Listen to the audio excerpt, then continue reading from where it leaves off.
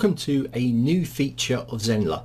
Now what we've done now is we've allowed you to upload custom thumbnails for your videos. So I'm going to go into the site and into the media library, and I'm going to upload a video and show you how we can do it. So I'm just going to upload this test block video here, and we'll upload that, and I'll add a custom template for custom thumbnail for the video. Now our video is uploaded, we can go into edit, and you're going to see here a couple of new things.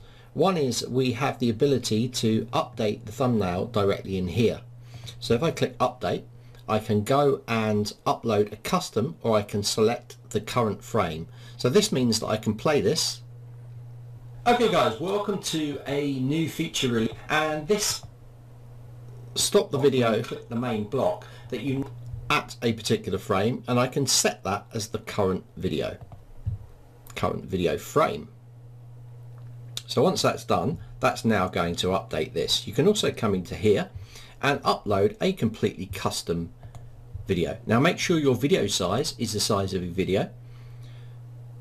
So I've got this, I'm recording at HD, so 1920 1080, and I've made sure my frame is 1920 1080. So I'm going to click upload, and straight away you're going to see that we now have a custom thumbnail in there. New feature from Zenler.